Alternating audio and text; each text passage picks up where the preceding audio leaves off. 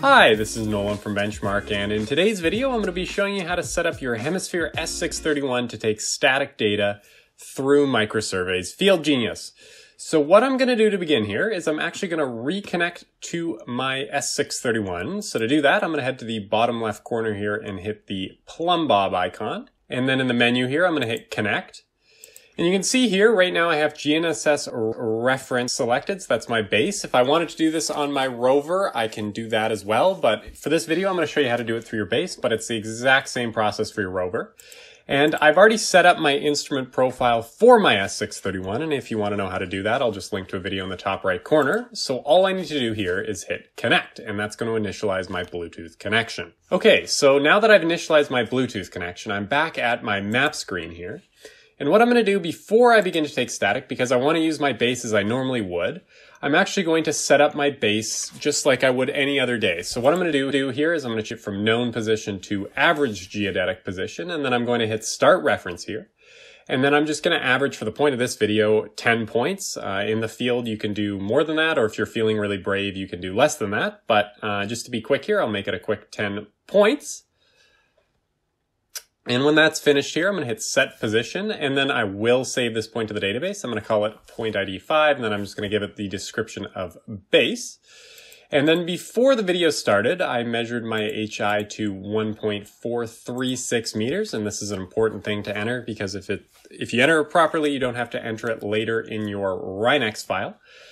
But I've got it entered here. If you want to know how to properly measure the HI on your S631, I'll again just link to another video in the top right corner there. But once I have it properly entered, I'm just going to hit OK here at the bottom for my antenna height.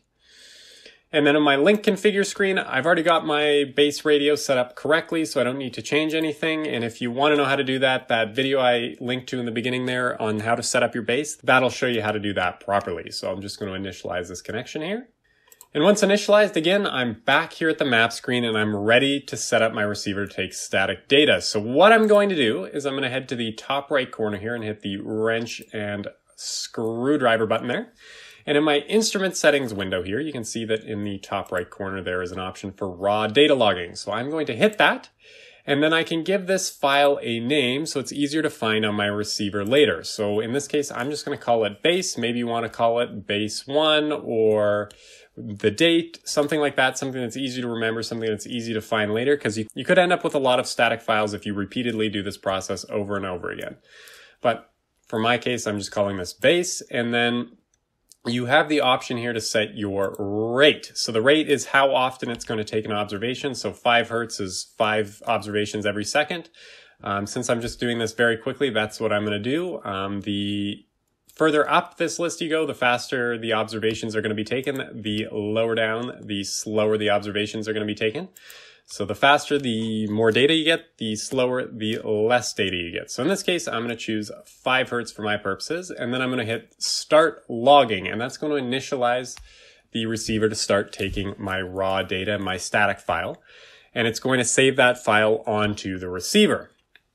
So if I just close out of this, I can now head back to my map screen, and then I could go set up my rover and just survey like I normally would. So if you were doing this on your rover, it would be the same thing. You could set it up to take your static file and then just go and continue to use your rover as you normally would. But since for this video, I want to show you how to properly take this raw data logging file, I'm not going to go survey here. What I'm going to actually do is I'm going to end this raw data logging file. So to do that, I'm again going to head to the top right corner and hit my wrench and screwdriver button there, and open up my instrument settings menu and head back into my raw data logging menu. So now that I'm in my GNSS raw data logging menu here, what I'm going to do is hit stop logging, and that's going to kill the process and end my static file. And once it's cleared there, you can now see that I'm ready to take another static point if I wanted to, and or I'm ready to shut down for the day. And if you want to know how to download this static file you just took from the receiver, you can check out our S631 static video, or you can check out next week's video where I show you how to download your static files from the Hemisphere S631. And that's all for today's video. If you have any questions about anything you've seen in today's video, or you have some ideas for other videos, please let us know in the comment section down below, or you can give us a call at 1-888-286-3204, or visit our website at bench-mark.ca.